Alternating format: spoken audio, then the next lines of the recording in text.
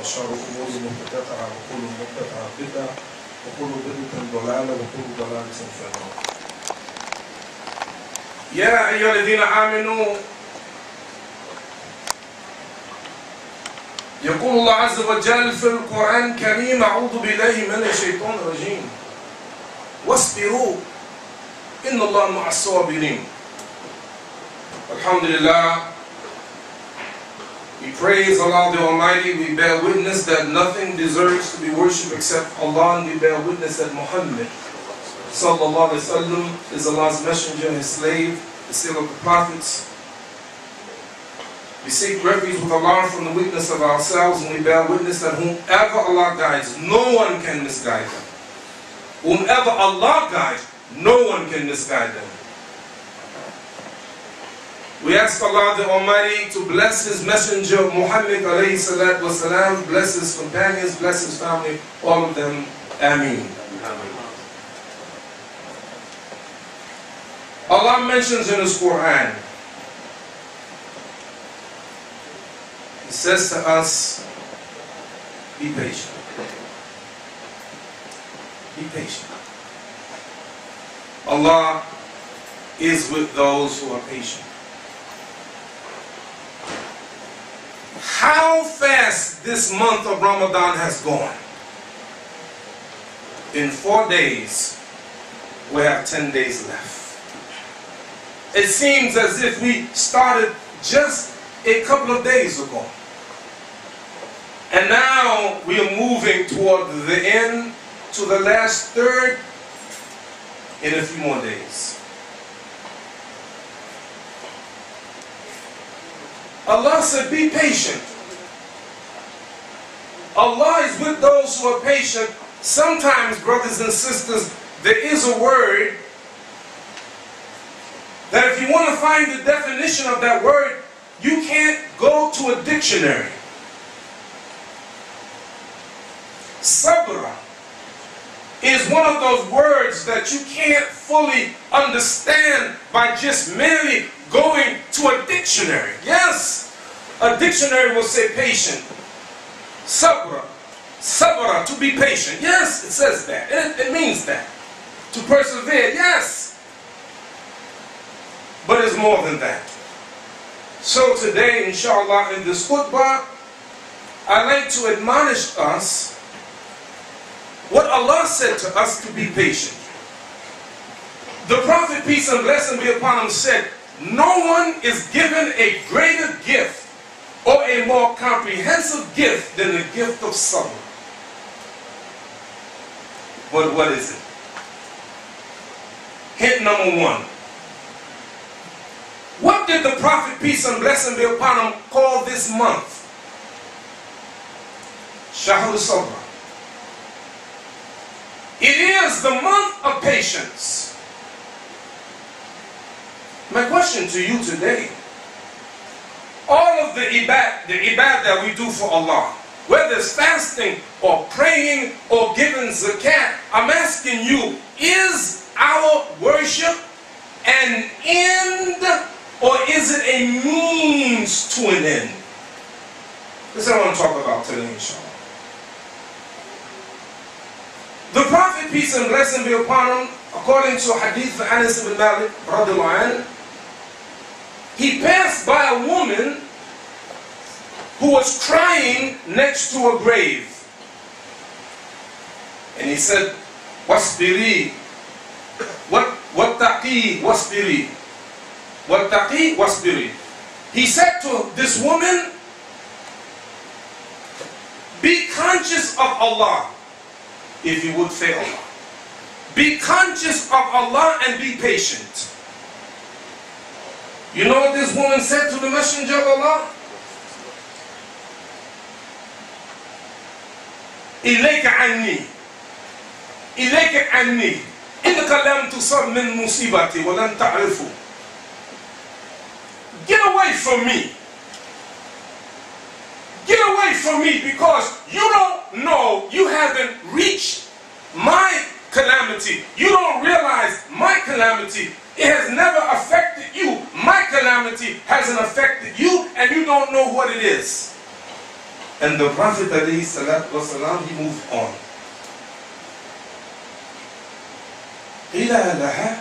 Someone said to her, this was the messenger of Allah. She didn't know. Oh my goodness. I said this to the messenger of Allah. And so she went to his house, and listen to the narration, it's very beautiful. And she found no doorman at the house, no guards. Can you imagine going to Washington, D.C. and you want to see President Obama and there's no guards at the door? Don't laugh, it may be like that soon.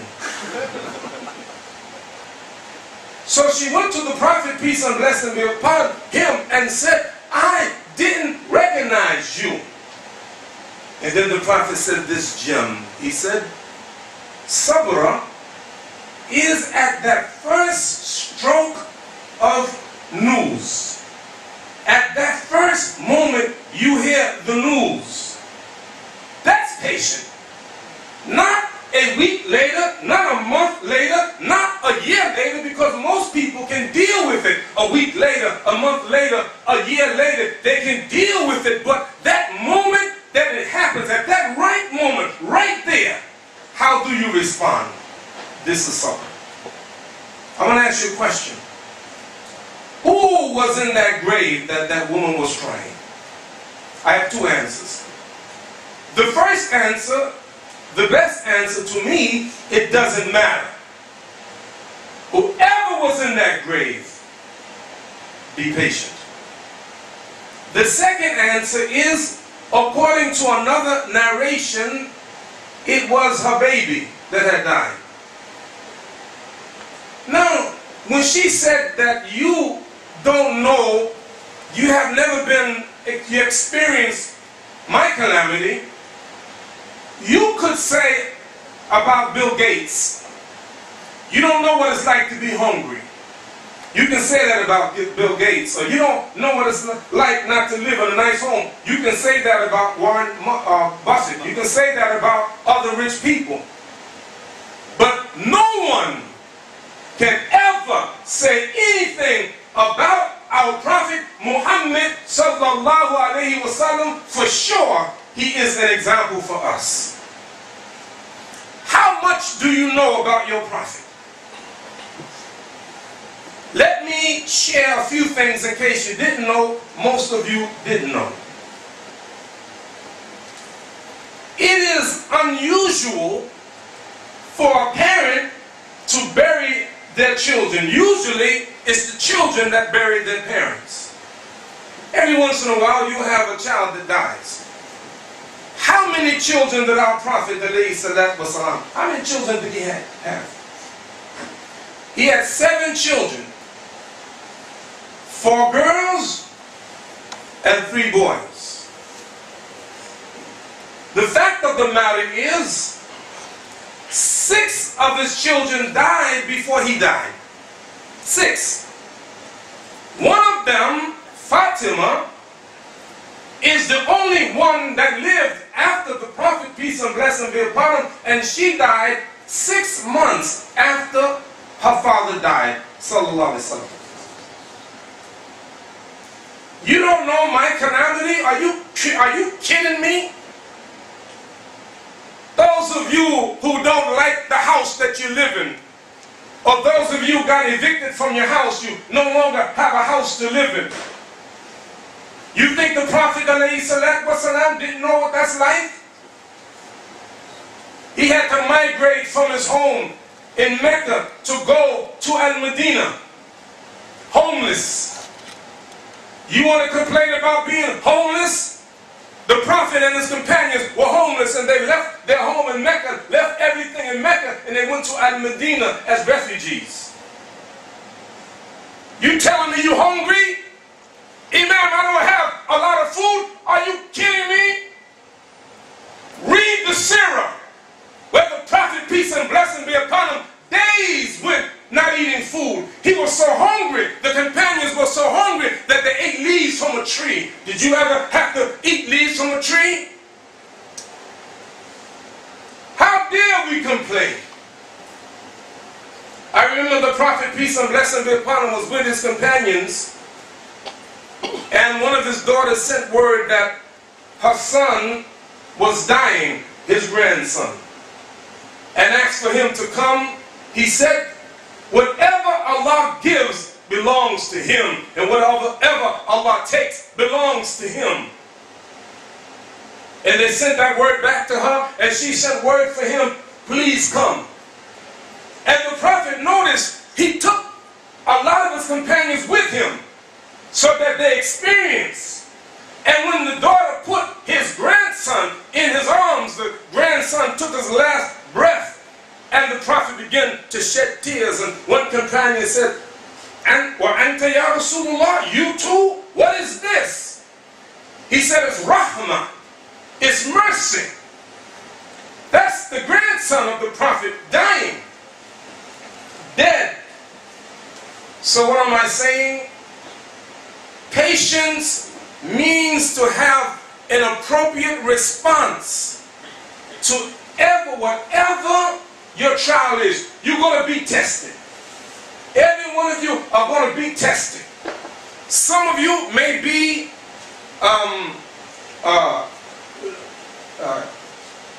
deported back to the homes of your ancestors. Some of you may have to go to jail. Yusuf alayhi salam, what's the name? He went to jail. Some of you have to lose all of your property. But the question is, how are you going to respond? Do you know the 10th leading cause of death in America is? The 10th leading cause of death in America is suicide.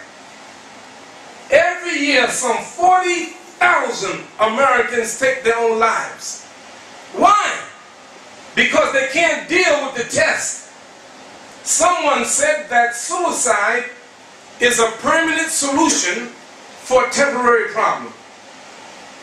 People think that if you commit suicide, you get away from the problem. Your problem just begins if you commit suicide. Every year, some 400,000 Americans attempt to take their own lives. Around the world, 800,000 people take their lives every year. 20 million people around the world attempt to take their lives. Patience. Sabr. Can you imagine you flying on a plane? I fly every week. I'm in some city, some country. Every week I'm on a plane. Can you imagine you on a plane from Germany and the pilot decides to take his life? 150 people died because the pilot was tired of living. He thought that he was becoming blind and he couldn't take it anymore, so he took his own life. Be patient. Wasbiru in Allah ma'as sabirin. Be patient. Allah is with those who are patient. Alhamdulillah Rabbil Alameen.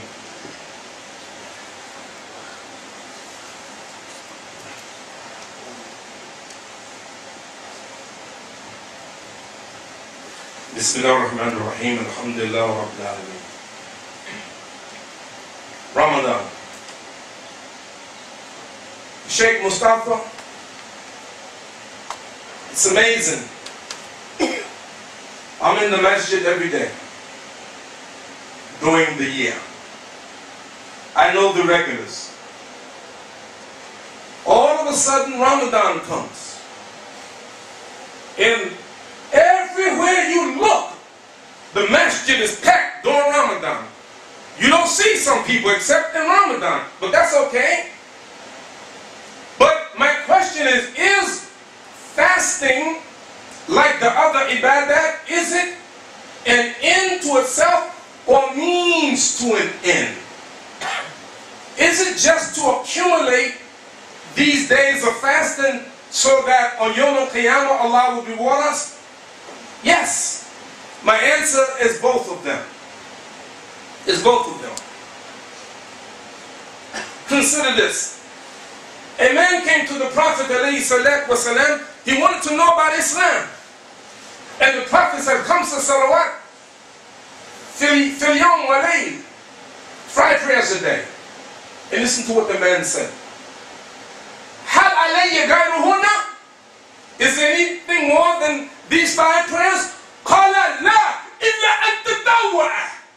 No, except what is extra. And then the Prophet ﷺ says, Siyam Shahr Ramadan, fasting in the month of Ramadan. هل علي غيره?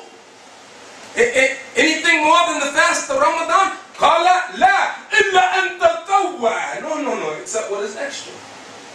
And then the Prophet mentioned zakat. هل علي غيرها? Is there any more than this zakat? قال لا إلا أن تطوع. No, except what is extra. And the man, he turned around and walked away and said, Wallahi, لا أزيد على هذا ولا أنقص منه. I swear by Allah, I would not increase it or decrease from it. وقال رسول الله صلى الله عليه وسلم أفلح إن صدق. This man will be successful if he does it. Why I mention this? Because right now, I imagine the same thing here. I know this is a business area, but I know usually during Ramadan there's more people. Salatul Taraweeh, there's people. قال رسول الله صلى الله عليه وسلم من صام رمضان إيمانا واحتسابا غفر له ما تقدم من ذنبه. Whoever fasts in Ramadan with faith, seeking a reward from Allah, will have his sins forgiven. This is what we want to do. I warn you, be careful. يقول الله عز وجل في القرآن الكريم يا أيها الذين آمنوا كتب عليكم الصيام كما كتب على الذين من قبلكم لعلكم تتقون. لعلكم. Fasting is prescribed for you as it was prescribed for those who came before you, that perhaps, maybe, perchance, you will develop taqwa. Ain't guaranteed. Maybe. You are supposed to get something from this fast. What did you get? Are you more patient? من قام رمضان إيمانا واحتسابا غفر له ما تقدم من ذنبه.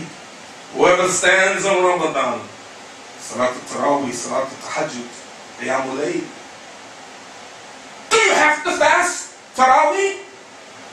Is it mandatory? No. إلا تطوع.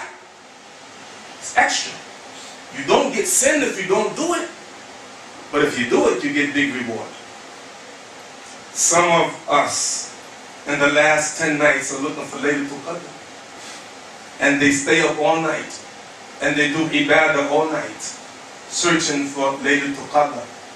من قام ليلة القدر إيمانا واحتسابا غفر له ما تقدم من ذنبه. Whoever stands in Laylatul Qadr seeking a reward from Allah, with faith and seeking a reward, Allah forgive them his sins. What am I saying in my conclusion? What is this whole Kutbah about? Go visit the prisons. Every once in a while, go visit the prisons. Visit somebody in prison. A lot of Muslims in prison, by the way. A lot of Muslims in prison. Go visit the prisons. And I will show you that a lot of people are in prison because they didn't have patience. Go look in the graveyard. You find a lot of people in the graveyard because they didn't have patience. Go look at the married men. How many wives have been divorced because they didn't have patience? How many husbands been divorced because the wives, they didn't have patience? We have become a people of quitters. always quitting. Man go to school and he quits. Man get a job and he quits. A person get a position and they quit. Person go to school, learn the Quran, and they quit. I was in the airport, Reagan Airport, one year. During the month of Ramadan, I'm sitting down in the airport at my gate reading the Quran. A man come next to me. He looked at me and said, "Is that the Quran?" I said, "Yes." He said, "I used to read the Quran." He said, "Is this the month of Ramadan?" I said, "Yes." "Are you fasting?" I said, "Yes." He said, "I used to fast." And then he said, "I used to be a Muslim." So I closed my Quran and I began to talk with him. I said, why do you leave Islam? Because there's some people that are so impatient that they'll leave Islam. I pray that it never happens, that we die as a Muslim. He said, I'll never forget this. He said, "I became angry at Allah." You became angry at Allah? He had a trial, a test. He failed the test. And I sat there, brothers and sisters, until they called my plane, and I have to board the plane. I got up and said, "You know what? My plane is about to leave. I have to get on the plane." He said to me, "I work here, and that plane can't take off unless I say, sit down." So I sat down. And started, because I felt he needed it, and started teaching him. Allah knows this day, if he came back, I think he did. Allah knows best. I saw this softness as I began to talk with him, and the softness. Finally, look to the prisons, look to the hospitals, look to the marriages, look to the hellfire. And how many people in the hellfire? Because they lack patience. Be patient. I like to end with a marvelous picture of patience. I believe that the Prophet, peace and blessing be upon him, was the most patient of us. When you study his trials, I won't go through all of them, but he bore those trials and got great reward from Allah subhanahu wa ta'ala. But right now, I like to talk about what I consider the finest hour of Abu Bakr. The son of Ali radiallahu anhu asked him, "Who is the best person after the Prophet, peace and blessing be upon him?" He said, "Abu Bakr." And then he said, after Abu Bakr, Ali said, "Umar." I'd like to take 2 moments to talk about Umar and Abu Bakr, and what I believe Abu Bakr's finest hour. I said to you earlier that patience is at that first shot. If you look at all of the companions, perhaps the most pragmatic, the most level-headed, Umar radiallahu anhu. You have a little debate here and there, but he was level-headed. When the Prophet died, alayhi salatu wasalam, cool Umar lost it. He took out a sword and said, "Wallahi, ma mata Rasulullah sallallahu alayhi wa sallam, I swear by Allah, the Prophet is not dead." Umar, the one who is pragmatic, the one who's cool under pressure, Umar lost it. Here comes Abu Bakr, and he learns the death of the Prophet, peace and blessing be upon him. He goes to Aisha's house, and there the Prophet lay dead, and he uncovers the Prophet and he kisses him and said, "Ya Rasulullah, you are beautiful in life and beautiful in death." Who was that man? It was the question of Allah. Yeah. But you don't forget, that was his boyhood friend, his best friend. Friends from the very beginning. And the Prophet, peace and blessing be upon him, said, if I had taken a Khalil other than Allah, it would have been Abu Bakr. But he is my brother and my companion. And then now, in the midst of this, Umar standing up with a sword, menacing, Abu Bakr comes and says, don't be in a hurry, oath taken. So Umar sits down, and in his finest hour, Abu Bakr gives the speech of his life. Hamida Allahu Abu Bakr. Abu Bakr praised Allah and said, Allah, من كان يعبد محمدا فإن محمدا صلى الله عليه وسلم قد مات ومن كان يعبد الله إن الله حي لا يموت. Yes, whoever worship Muhammad, Muhammad is dead. But whoever worship Allah, Allah is alive and Allah never dies.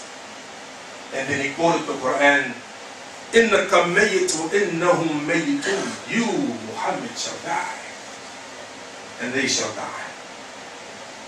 And then Abu Bakr, he quoted an ayah from the Quran. I ask you before I sit,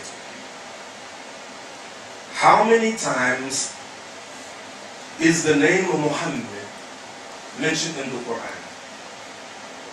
Musa alayhi salatu wasalam is mentioned in the Quran 136 times. Jesus is mentioned in the Quran 25 times. How many times is Muhammad mentioned by name in the Quran? 4 times. And Abu Bakr, he quoted one of them. أعوذ بالله من الشيطان الرجيم وما محمد إلا رسول قد خلت من قبل رسل أفإن مات أو قتل انقلبتم على أعقابكم. Muhammad is only a messenger. Messengers have died before. If he dies or if he is slain, would you turn back your heels? Some people, they turned back their heels when the Prophet died, because of that great test. It was a big test for the Ummah. What test could be bigger than the death of the Prophet, peace and blessing be upon him? And that was Abu Bakr's finest hour, as the people, they began to weep. Be patient. وَمَا كَانَ لِنَفْسٍ أَن تَمُوتَ إِلَّا بِإِذْنِ اللَّهِ كِتَابًا مُؤَجَّلًا. No soul can die except by the permission of Allah. It's written in the book. So if your brother died, your sister died, your mother died, your father died, the imam died, the scholars died, all of them died. Okay, mashallah, we cry and we feel sad, but we don't say anything except for the pleasure of Allah subhanahu wa ta'ala. So brothers and sisters, last point I want to make, don't forget this. You should be happy the 16 days you fasted. Be happy, yes. Be happy. But don't take it for granted that you will get rewarded on Yawm al-Qiyamah until that day comes. What's my evidence? The evidence is the Prophet ﷺ asked his companions, do you know what a muflis is? A muflis is a person who become bankrupt. They had wealth and they lost it. He said the one who don't have any they don't have no money. The Prophet said a muflis is a person who will come on Yawm al-Qiyamah with salat and siyam and zakat. You have it, you did it. Allah bless me, Sheikh Mustafa, alhamdulillah. Now, when I understood about Islam, I became a Muslim, a real Muslim, began to practice 40 years ago. Now I fasted for 40 years, alhamdulillah. When I understood that I have to make salat, I used to pray, but not like the Prophet, because I didn't know. I called myself a Muslim, I didn't know. But when I learned, I began to pray like the Prophet, now I've made over 73,000 prayers, alhamdulillah. Once I understood, Allah blessed me to make 4 pilgrimages to Mecca. Alhamdulillah. But I'm saying to you, I ain't like, okay, I did it, I'm okay now, I can rest now, I did my siyam, no. Because I don't want to be a muflis. What is a muflis? A person who will come Yom Qiyamah, all these years of fasting, all these years of salat, all these years of zakat, all of that. وَشَتَمَ هَذَا وَقَذَفَ هَذَا وَأَكَلَ مَالَ هَذَا. But they would curse a person, slander another person, take the wealth of another person, shed the blood of another person, ضَرَبَ هَذَا, and beat someone. Allah will take their good deeds, those days that you fasted in Ramadan, all this qiyamul layl, all of this tarawih, all of that, Allah will take that and give it to the person that you slandered. Are you crazy? You're like a person with a bag of gold and there's a hole in your bag, and as you're walking with your bag of gold, the gold is slipping out of your bag until you have nothing left. And if Allah take all your good deeds and give it to the person that you shed their blood, you stole their wealth, if you don't have no more good deeds, Allah will take their bad deeds and throw it on you and then throw you in the hellfire. Are you crazy? I ain't fasting for nobody but me. I ain't making salat for nobody but me. I refuse to give you my ibadah. So your ibadah are chips that you will use on Yom Qiyamah. May Allah bless you to keep your chips. We ask Allah the Almighty to forgive us our sins and have mercy upon us. We ask Allah the Almighty to accept our fasting, all of it. Every prostration we made, all of it. Every ruku that we made, all of it. We ask Allah to bless us, every ayat of the Quran that we read for Him, every word we read for Him, may Allah bless it and give us reward for it. We ask Allah the Almighty to bless our wealth, to give for Him, for His sake. May Allah bless it and accept it from us. We ask Allah the Almighty to bless the Muslims who struggle all over the world. Please, oh Allah, help the Muslims in Palestine. Help the Muslims in Syria. Help the Muslims in Afghanistan. Help the Muslims in Iraq. Help the Muslims in every part of the globe. In Somalia. In everywhere. In Burma. Everywhere. We ask Allah to help them. Help the oppressed. ربنا تقبل منا إنك أنت السميع العليم. ربنا لا تؤاخذنا إن نسينا أخطأنا. ربنا ولا تحمل علينا إصرا كما حملته الذين من قبلنا. ربنا لا تحملنا ما لا طاقة لنا به واغفر عنا واغفر لنا وارحمنا وأنت مولانا فانصرنا على القوم الكافرين. والحمد لله رب العالمين. إقامة الصلاة.